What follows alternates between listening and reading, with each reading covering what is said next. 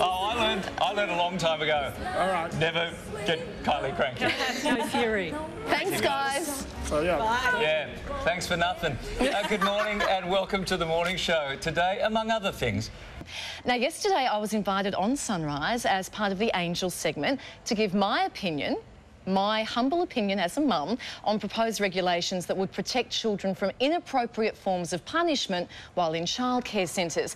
Now, this is what I had to say, and it's followed by Koshi's reply this morning. Now, these new rules cover separation, isolating little kids, putting them out in a corridor by themselves, having them face a corner. That's what I think is wrong. Again, my opinion. I thought about one of my little boys. He's a sensitive little soul. To send him out of the classroom to a corridor when he was just 3 would have devastated him. Now, I'm not talking about older kids. I know how tough teachers have it these days. My sister is a teacher. But I'm no namby-pamby, I'm just a mum looking out for her kids. In the last few days, we've seen parents pitted against one another. I believe that should stop, and I believe teachers and parents need to work together. Koshi, maybe colleagues need to too. Hello. Oh, I can hear I Koshi. had to say it, Koshi. I had to say it. Oh my God, he's still in the studio. He's there. Yeah, come on, Kylie, dance with the star. Dance with the star. Of course I'll hug you.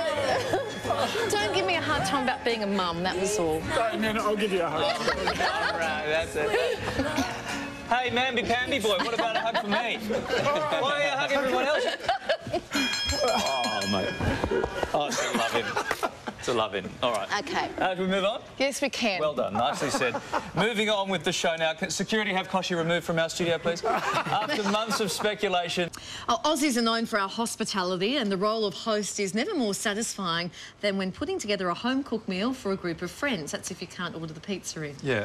Tell us about this dish and what is it and what happens? This big fancy dish. It's a very... You are cooking mashed potatoes for us today. But I'm going to tell you, when you're going to try it, it's going to be very difficult for you to try another mash. So I just took the potato out of the water. They're still quite warm.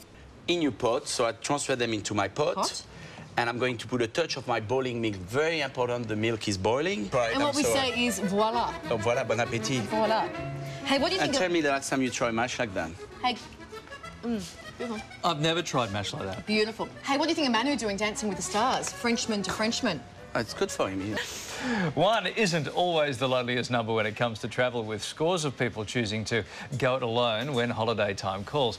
However, finding a good deal that isn't double the price of what it should be can be tricky when you are on your own.